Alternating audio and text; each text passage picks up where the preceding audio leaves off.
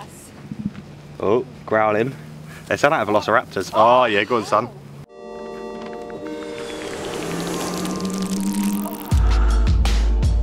What's up guys? Just in Shark Bay, in a town called Denham. A few hours south of Coral Bay where we were earlier today. I think we're going to stay here for a night or two first, then we'll head over to Kalbarri. There's loads to do, according to the man who owns the caravan park. Very nice man. Gave me a complete list of things to do in this town. Denham, Monkey Mire, Shark Bay, Western Australia, Wandergasm. Hi, I'm Baz, Blue Dolphin Caravan Park, best caravan park in Denham and in Shark Bay. I'll just give you a bit of the score what we spot around here. We're here. Next door is the IGA supermarket petrol station, open from 7 o'clock in the morning to 7 o'clock at night. Baker, butcher and pizza parlour this side. That's about all I've got to say. Thank you very much. Shark Bay, there you go. There you go. Quick summary. Thank you very much. There we are, right there. Look, there you go. If you want to come down to the Blue Dolphin Caravan Park, on the right hand side. That's where you can find us.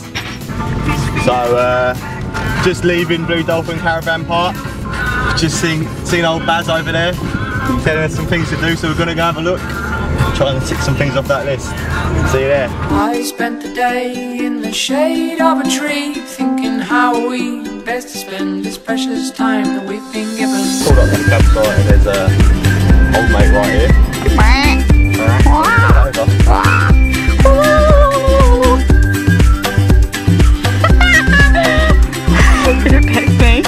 Eric's eating you and you better not peck the rest. Eric! You are so scared. Peck me! It's a good ride one.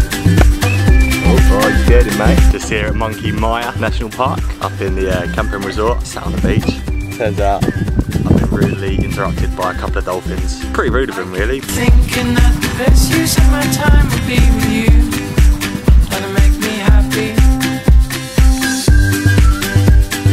There's about 50 that potentially visit, about 16 that come most days.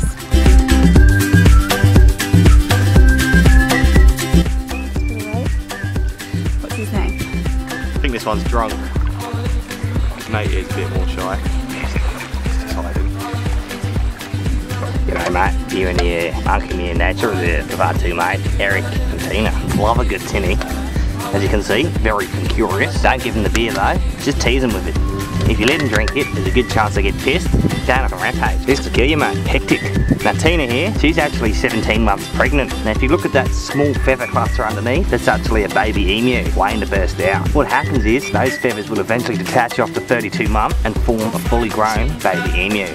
Now, if you look into her eyes, you can actually see, she just doesn't give a fuck. Look at those eyes. Tina, go in that tent, do a shit and fuck off. That works around here. In the outback, they actually use these animals to hunt for pingers. They actually have a very, very strong nose and they can sniff a bicky at 2 kilometres. Now this one here is only a little bit smaller. He wouldn't be as good at sniffing out bickies here. I spent the day in the shade of a tree, thinking how we best spend this precious time that we've been given.